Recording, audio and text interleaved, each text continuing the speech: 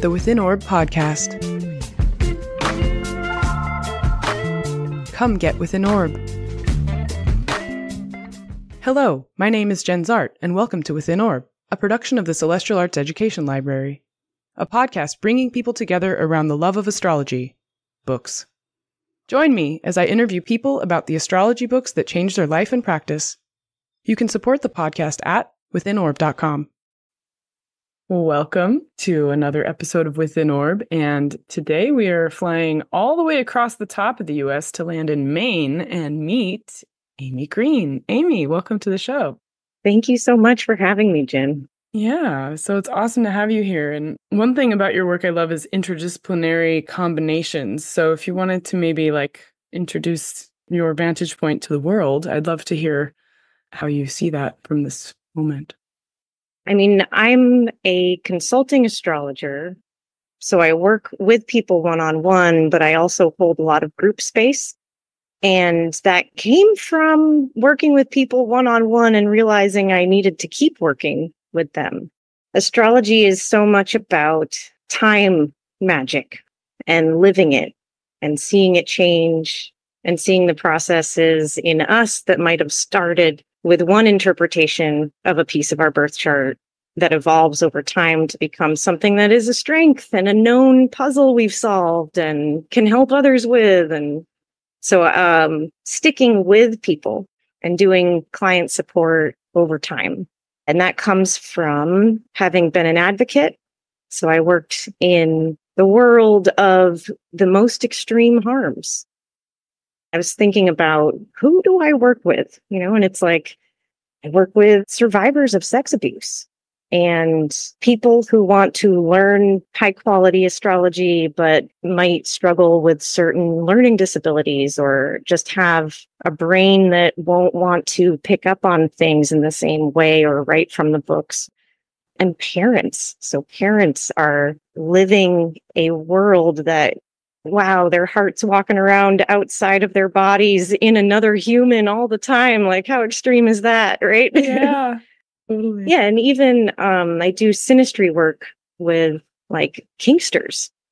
So we're talking about extremes of experience for a lot of people where if you bring that to an astrological setting, it might be too much. And so I'm finding myself working with the people who it's not too much for me.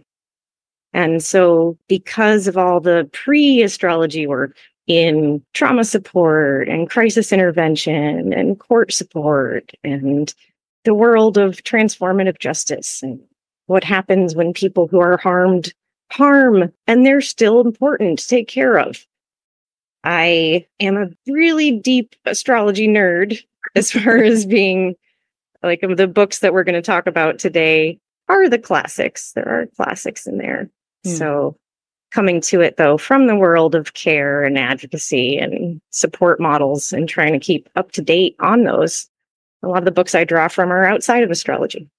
Well, that's an important practice to hold because as much as astrology books are important, and they're very important ones, I love that you do reach into other domains of care, as you say, and human experience to know that, everything that we can do to be as fully present in our own work as astrologers is important. And we can't just pretend as though there's no outside world and there's only astrology books. But you can do that here for a moment.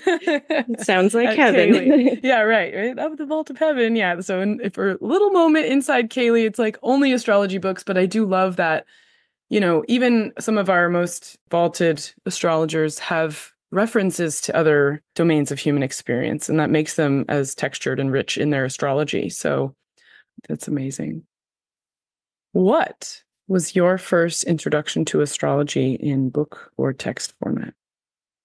Well, in keeping with the interdisciplinary thing, it was actually Culpepper's Herbal.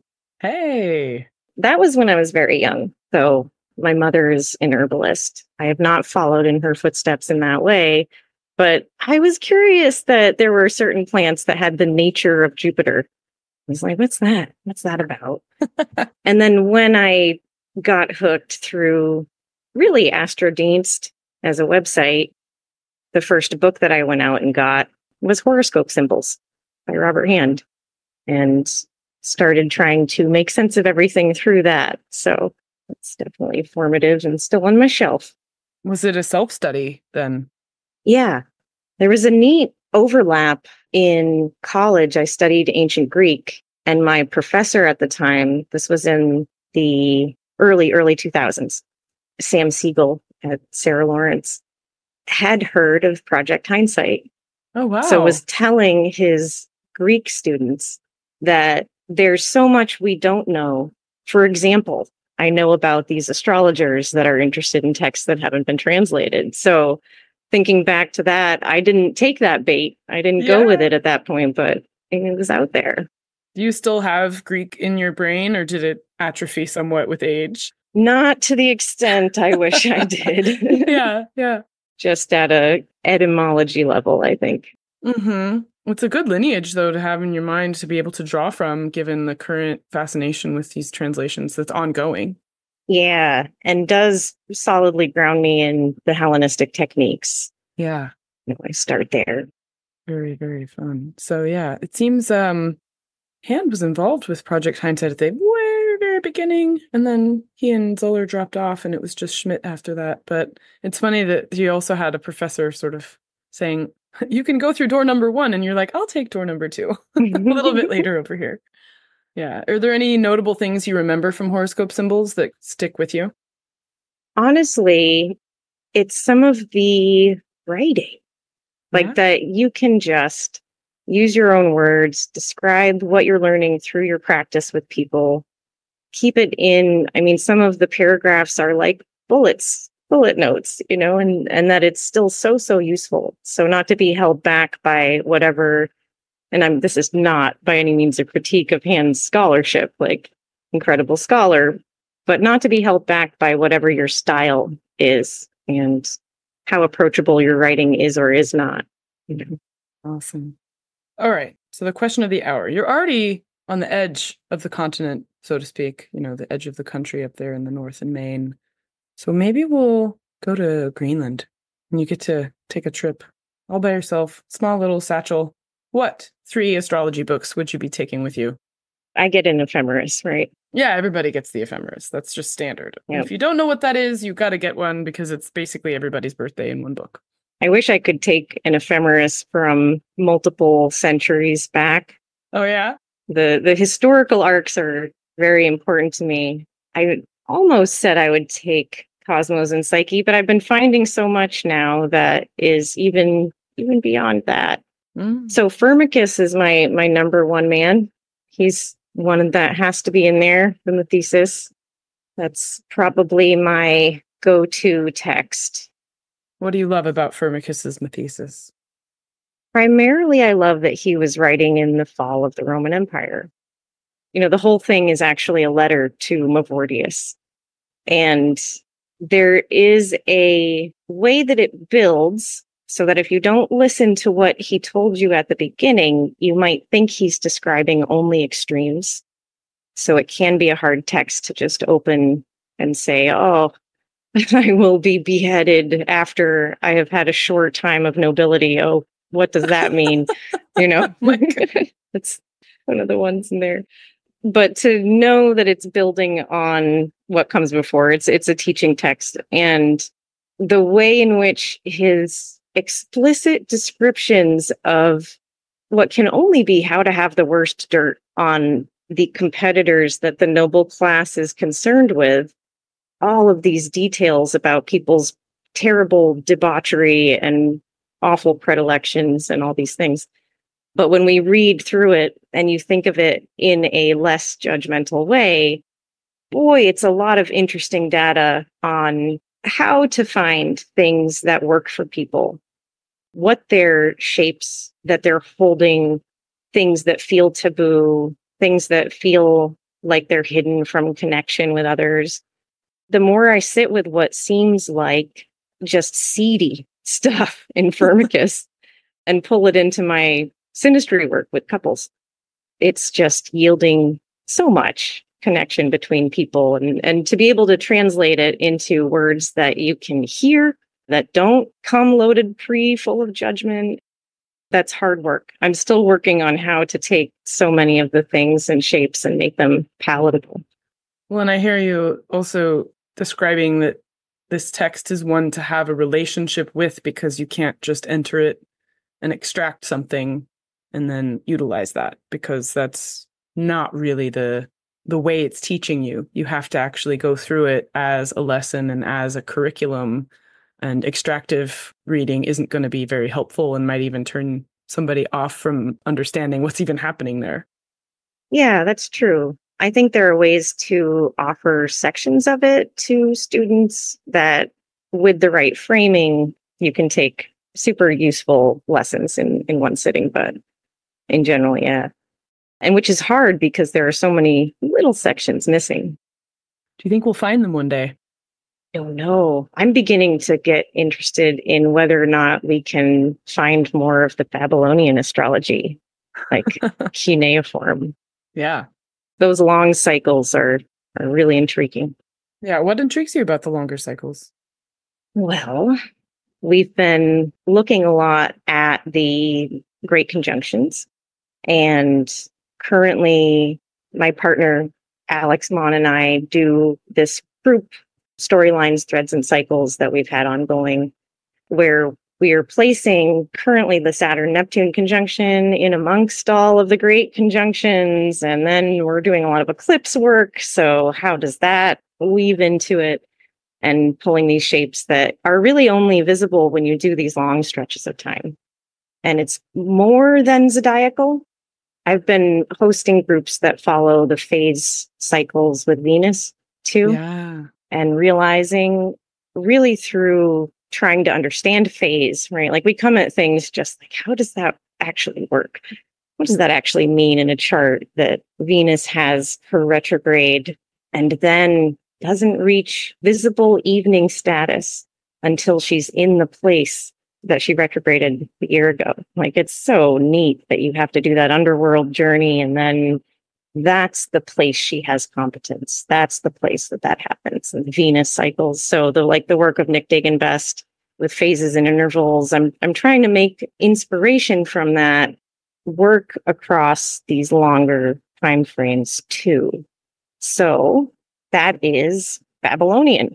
That's pre-zodiacal, but it's a great layer of testimony to what we read through the way that we read charts now. Yeah. Have you worked at all with Robert Blaschke's work on phases? I have not. That might be another next best place to go. Yeah. Imagine stepping into a room of 5,000 astrology books, turning a corner and stepping into a room of 2,000 more. The Celestial Arts Education Library is every astrologer's dream, and it can be yours. I invite you to come support Kaylee before you can visit physically. Your support will mean the creation of 52 new episodes of Within Orb next year, 4 issues of the Kaylee Review, our inaugural journal, and countless book talks, events, classes for our community. Visit our website, www.kaylee.institute/support, to select your level of care. Please help support Kaylee into the future, our future, so that we may study the future together. Thank you for listening. Please enjoy the rest of the show. All right. So Firmicus leads the pack. Who's next? Dorotheus is a text that I do go back to a lot. When we began talking about how astrology really is time magic, electional astrology, and being able to interpret the moment in all of these ways that we have such clear guidance and guidelines from Dorotheus, the clarity is really helpful. So always trying to stay out of the weeds and go back to the text is a great grounding to have. So I would want to have that access. So when you're looking at Dorotheus for electional, what are some of your favorite go-to factors to consider? Asking a favor is a great thing to do with a clean election. So there are conditions for the moon that Dorotheus lists, which are true and good in any election, but particularly when you're looking for a favor, which is us exposing our vulnerabilities with the moon. So checking in with that. part of what I added this to the list for is not having it all in my mind all the time. I need to sit longer with it, but I would like it for occupying me if I'm going to be stuck on that island. Yeah. And there's a lot of moving parts with electional where is there something, in terms of that perfect moment and also the constraints of needing to act, how do you grapple with that? Yeah, with electional astrology, I do adhere to how I was taught by Austin Coppock. I'm a teacher in the Fundamentals of Astrology program. And when we're talking about selecting an election, it's not for how the baseline of your chart functions. Like if you have a 10th house that is doing all right, and there aren't extreme malefic constant issues, you don't need to use electional astrology. It's an edge that you can accept, that you can take on. But when we think of it, when are the extremes that we would want to use mitigation for? When would we really want to help and remediate? And this is for things that, if left to our own devices, our path tends to be a little rocky. Usually it's the same orientation that I have around the harm reduction. So I will be excited and happy if I utilize an election to give me a boost. But unless I'm seeing active paths that seem fraught, I don't let it feel as loaded to me. The electional astrology as a treat, unless medically necessary. I love that. Yeah, no, it's really healthy to hear that. Yeah, medically necessary, but also the sensitivity of your approach is nice to hear. I think it's lovely to have a kind of awareness of the true limits of our own root chart, and also appreciate that there are maybe some strengths that don't need that edge, and that we can just understand how certain facets of our charts are actually powerful, and we don't need to be like Hulk Hogan. Yeah. And the complexity of it is respect, because if it isn't, well, if it's not broke, don't fix it. Yeah. Sometimes there's so much complexity happening that we don't recognize that what might feel uncomfortable is part of how we do our success, so you don't want to untangle things that are currently working for you. Right. Yeah. And that an electional chart really does stand on its own is an approach that I do take, where the tie to the root chart only makes us more likely to engage our own patterns. And if it can be just clean and nice and good for anyone, then that's what we want to tie it to. Mm-hmm. Yeah. All right. So your third book in this lineup would be The Celestial Art, which is edited by Austin Coppock and Daniel Schulke. I approach astrology with not necessarily skepticism, but I respect this idea that actually is something my partner Alex talks about a fair bit, which I think is like a mix of Quine and complex adaptive systems theory. That if you have a model that is sufficiently complex and internally consistent, it will model reality. It will take the shapes of life. It will be consistent with what we actually are experiencing. And we're interested in the different philosophies and the different models, and they don't have to syncretize perfectly. But if they work internally, then that's wonderful. So approaching astrological magic with what is the complex system that this is working with is really fruitful, because it's also ways to connect with people, because we have a lot of different beliefs.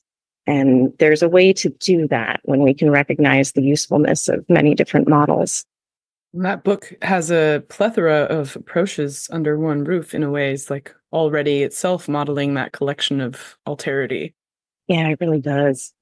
The essay that Austin has in it about the stars is what I would want. And then also Freedom Cole's explanation of the lunar through the Vedic. I have not studied the Jyotish, so having that reference is a great brain spark. It's kind of nice to have unexplored territory because, well, I think astrologies will always give us an unexplored territory. Just when you think you've seen it all, there's a book that comes out of nowhere and like, well, actually, this is how I measure this space-time continuum. And you're going, whoa. Yeah, and so much of it works. Yeah. I mean, this you said adaptive systems theory? Complex adaptive systems theory. Yeah. So is that something like a dynamic fractal or something like the game Go? Yeah, it is. Very cool. All right. So if someone were going to be asking you, how do I get into astrology? What books would you put in their hands? The one that I mentioned is Carolyn Casey, Visionary Activist Astrology, because it's introducing you to the planets one by one in a really rich relational way. That is a leap out of the Hellenistic. She is very much in the modern astrology. And I just love the way that she talks about the evolution of relationship with each planet. It gives you the whole arc of how to do it and that it is so unique. We're all exploring these archetypes that are really real and really cohesive, but take chapters and chapters just to talk about one. So I think getting to know the planets is the way to start. And then I do still love Demetra George's Astrology for Yourself, which is a workbook format, because it takes the foundational concepts of here's the mode, here's the polarity. We've mapped out this planet. Now we're going to put it in a house. It's a good step-by-step to get to know that this is actually a system. It's not just a planet and a sign. So we're making the leap from how we first usually get introduced to astrology to how to work the whole thing. Yeah, and it's very interactive too because of the workbook format. Yeah, it engages a lot of learning styles. Awesome. All right. Well, are there any other ways you have for people to enter this astrological hermeneutic circle? Yeah, I run a membership space. It's called Consideration Before Judgment. And you can find it through my website, which is amygreensastrology.com. And I host groups consistently. So they'll vary season by season, but they will be there. And it's a lot of interaction.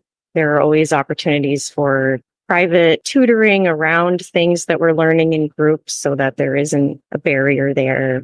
So I'm all aboard. We're open and welcome. Awesome. Oh, thank you so much for taking time to share your perspectives and insights in these texts. And yeah, I loved it. Oh, I appreciate so much what you're doing out there. It's really part of the important project of what we're doing at the end of this Earth era into the next era. Oh, I thought you meant planet Earth. I'm like, whoa, what's next? Yes. The air continuum and also the Uranus North Node conjunction in Taurus. It still maintains a kind of need for that tactility, and the experiential and that relationship between. And so, yeah, these groups that you're hosting and holding space for, I think are like really important. So we've got both sides of the country covered as of now. Yeah, we've got it all figured out. Well, there's always something to reckon with. I mean that in the sense of like Rechnen, like German calculating charts considerations before judgment. That was a very nerdy joke, and I appreciate that a lot. Okay. Well, thank you again, and have an awesome day. Thanks so much. You too. Thank you for listening to Within Orb. To learn more about the Celestial Arts Education Library, or to become a member, visit our website at caeli.institute. That's www.caeli.institute. If you enjoyed this episode, please help spread the word. Follow or subscribe to Within Orb in your podcatcher of choice, rate it 5 stars, or write us a happy review. This helps others find the show. We also want to give a big thanks to the indie band The E-Block for contributing their song Wake Up for our intro and outro music. You can find them at their website, eblockband.com. This is Jenn Zahrt, signing off for now. See you next time.